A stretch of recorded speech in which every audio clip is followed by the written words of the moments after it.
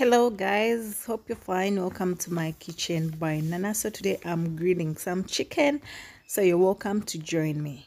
So to begin with, this is the chicken. It's very clean and nicely washed, and what I'm going to do, I'm just going to cut it into slightly smaller pieces, and we are going to first, of course, marinate it. I'm going to marinate it overnight so that we have like very nice tasty chicken. Yeah, so for best results, marinate overnight. So what I need is oil, and that is thyme, which I've just poured in. I used about a teaspoon of thyme, then 1 teaspoon of turmeric powder, half a teaspoon of paprika, 1 teaspoon of coriander powder, half a teaspoon of black pepper, half a teaspoon of ginger powder, 1 tablespoon of chicken curry powder.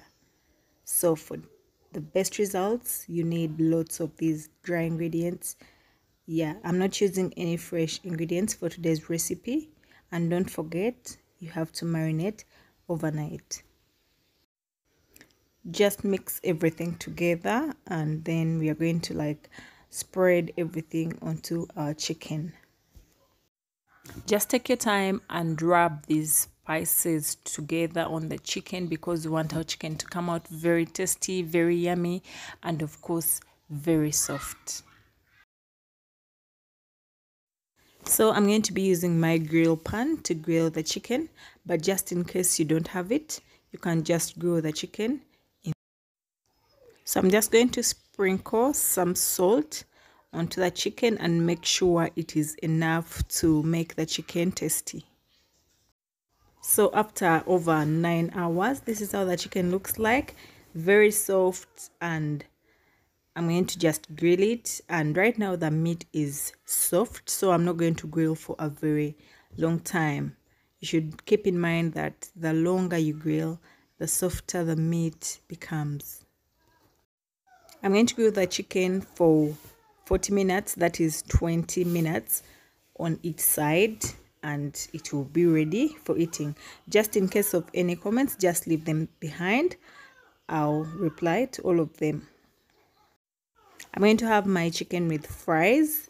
Yeah, you can have your chicken with fries or mashed potatoes or plantain.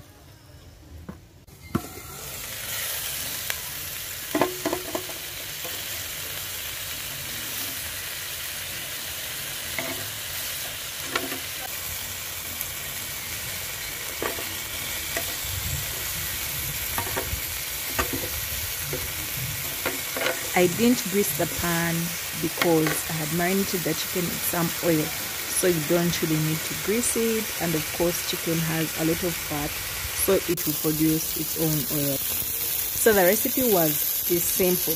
You guys should try it out because the chicken comes out very soft and very tasty. Thank you for watching the video. Hope to see you next time.